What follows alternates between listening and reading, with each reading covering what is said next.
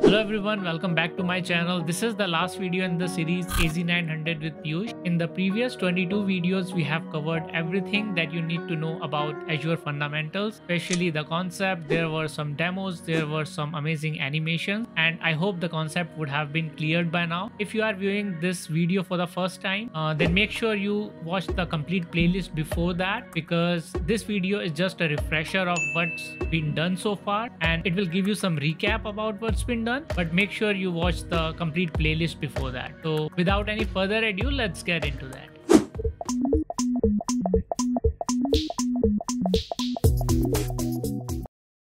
Alright, so let's start with a video. Physical infrastructure security, whether it is physical host, physical network, or physical servers, it's always Azure's responsibility to take care of those, and user and the cloud user wouldn't have to worry about. For example, if you look at this below comparison diagram, so it is clearly mentioned what comes under Azure's responsibility and what comes under customer's responsibility and what comes under the shared responsibility model. So if you look at the last three diagrams, if you look at the last three lines, physical host, physical network, physical data center, any of those would always be Microsoft responsibility. I have described this in detail in the AZ900 playlist, so make sure to watch the complete video and you will get the complete picture of what I'm talking. The next one is access to underlying operating system.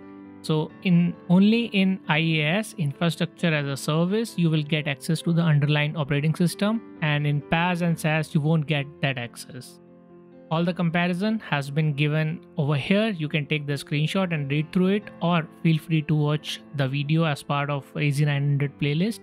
Everything is described in detail. Now let's talk about when it comes to a service which needs high bandwidth and dedicated network between on-premises and Azure. We use Azure Express Route in that case. So make sure to understand the difference between VPN gateway and Express Route, and this is the costly solution, but at the same time it provides you high bandwidth and a dedicated network between your on-prem and Azure. The next one is if there is a keyword in the question which says you need to have a production ready server with isolated environment, that can be provisioned with fewer possible steps. So answer is Azure Marketplace, which is a service in which the third-party vendors provide a custom image with some pre-built infrastructure already installed, and you just have to subscribe to that and pay for those services to Azure, as well as there is some portion that vendor takes from the bill, right? So there is a dedicated video for this as well. So whatever I am discussing over here,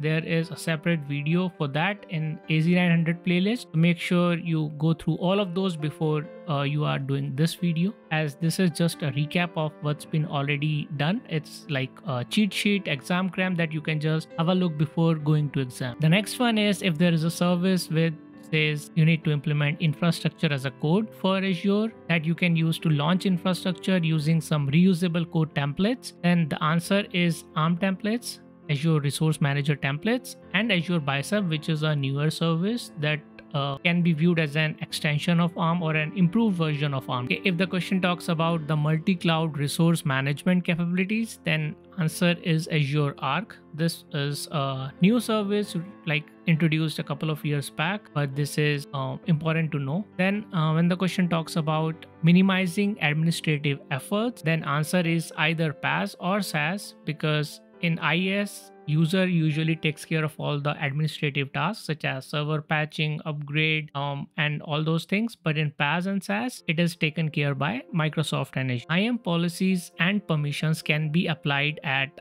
all levels of resource hierarchy. What I mean by that is you can apply policies and permissions roles in all those levels, like either at root management group, subscription level, resource group level, or even at the individual resources. Okay, when it comes to connecting to virtual cloud network with on-premises with the lowest possible cost, the service that you use is VPN gateway. It does not provide you a dedicated network, but it helps you provide an encrypted IPsec VPN tunnel through which you can connect your on-premises network to the Azure virtual network through an encrypted tunnel.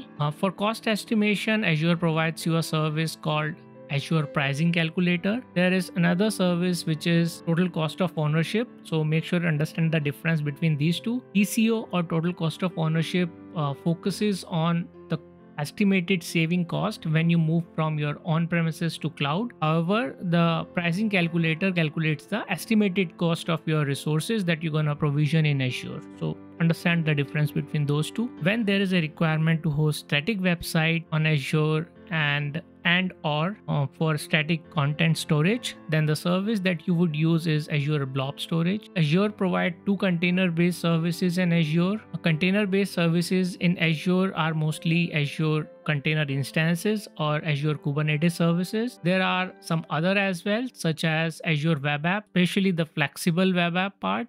It provides you capabilities to host your containers on that. So try to understand those points as well. And there are several ways through which you can interact with Azure, such as you can do it via CLI, Azure Cloud Shell, which is built within the Azure portal, and it provides you capability to choose from Azure PowerShell or Azure Bash script or Azure Bash shell, and you can also use Azure portal to interact with the Azure resource. So that's it for this video, folks. I hope this video was somewhat beneficial as always, as my previous videos. If it added some value, make sure you give it a thumbs up and consider subscribing the channel if you are new here. If you have any question, any comments or any feedback whatsoever, please let me know in the comment section and I will try to incorporate that in my upcoming videos.